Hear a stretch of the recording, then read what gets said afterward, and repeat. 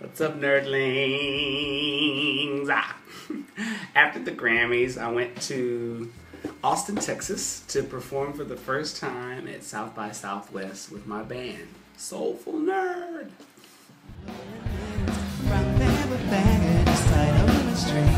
These are a few of my favorite things.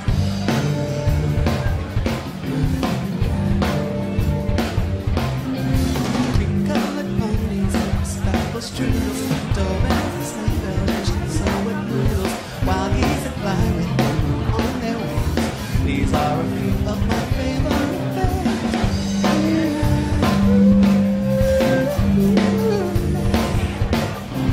Girls in white dresses with blue satin sashes, snowflakes that stay on my nose and eyelashes, silver rain winters and winter springs. These are a few of my favorite things. When the dog bites, when the bee stings, when I'm feeling sad, I simply remember things, and then I don't feel. Unfortunately, a lot of the footage that I shot at South by Southwest is missing because I lost one of the external flash drives that I put a lot of my video footage on, and I haven't been able to recover it. But that's life, so I can just tell you what I took footage of. I took footage of lots of the concerts I saw.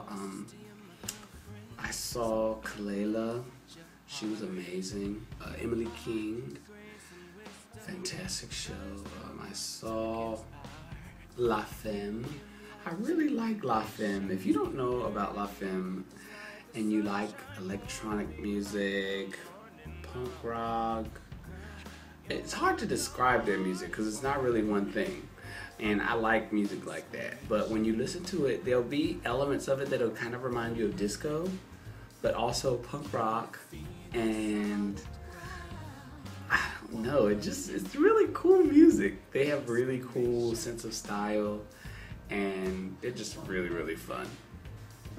And they're French. I love French culture, French food, French people. Such a cool place. We were discriminated against, me and the band.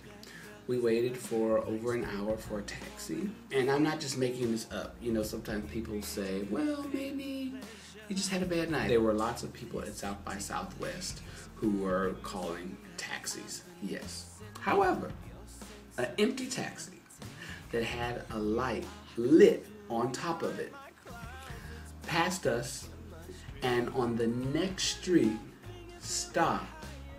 Like, I could see the cab. It was like maybe 20 steps away from me. It went to the next corner, stopped, and picked up a young white couple. And I think maybe 30 minutes after that, we found the cab.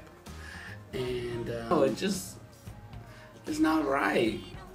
You don't do people like that. I don't care if 10,000 black folks robbed you over the years. I'm not one of those 10,000. I'm just making that number up, I'm just saying. But that was the excuse we got from the cab driver that did pick us up, who was West African. I don't remember the country he's from. But he actually said himself, you know, I hate to say this, but you guys are lucky I picked y'all up. Like, seriously? I'm really upset when I recall this story because it's just wrong. It's just wrong. We were dressed really nicely. We just finished our performance. No, it wasn't performance day. I'm lying. But we were all dressed nice. I think it speaks to a larger issue, which is the impact of negative images of minorities in the media. When you see young guys that have baggy pants in a TV show or in a music video or wherever, it's always coupled with some type of deviant behavior.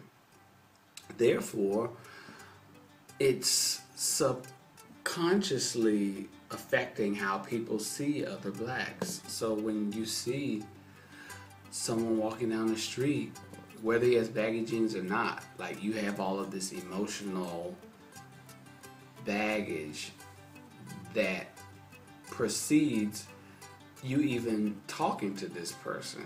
And I've noticed it when I was in DC. I've noticed it everywhere I've been in the world. Countries where most people say, oh, there's no racism here. Yes, there is. What it is fear and ignorance, absolutely. The only way any of it will stop is if people start treating people the way they want to be treated. I did an interview at a radio station in DC called Bliss FM.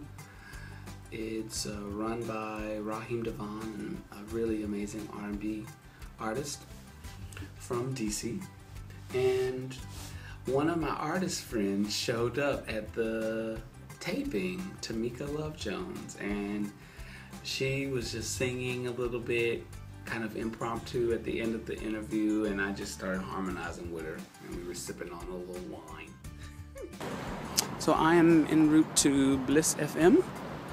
It is a part of Studio 202, Raheem DeVaughon's studio space in Washington, D.C., where they have radio shows, live performances, promotional events, etc. And I'm being interviewed by the Cellar, one of the radio shows here. So it's going to be pretty cool. We're going to talk about my album and my career, and we're going to have a live performance as well. I am at the wrong door. Okay. So we're going to go back.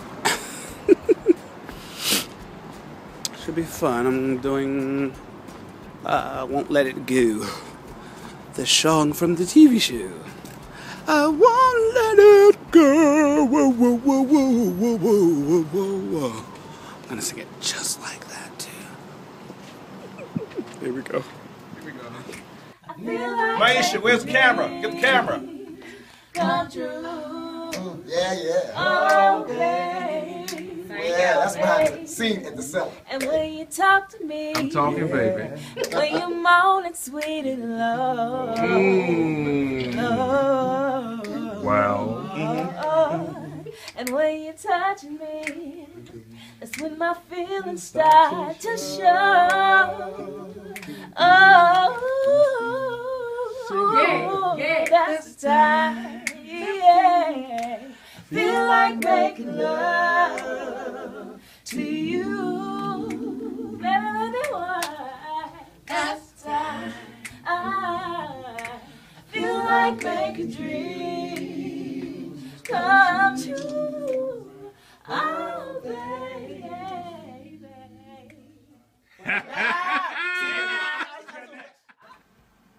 The key to every beautiful experience I've had in my life was, of course, preparation, skill-wise, making sure as a musician you know the music, you've prepared vocally, you're exercising your voice regularly. But beyond that is really treating people with love and with kindness, because people will remember not just how talented or how gifted you are, but how you've made them feel when they were in your presence. I have been in the room with some people and we didn't even exchange words, but I felt their energy and I didn't like it. And I never forgot that weird, uncomfortable feeling I had in their presence. When you love yourself and you love other people, it opens up the floodgates for you to receive love back. And it's not like you're giving love to get it, but it's just a natural response. For example, if you're always in the presence of someone and they make you feel so cherished and so loved, you just feel compelled to give that love back to them. So as you're putting together your life plan or your business plan, your marketing plan. Take some time to love somebody. To love somebody. To love somebody. Yeah, yeah. Bye, y'all.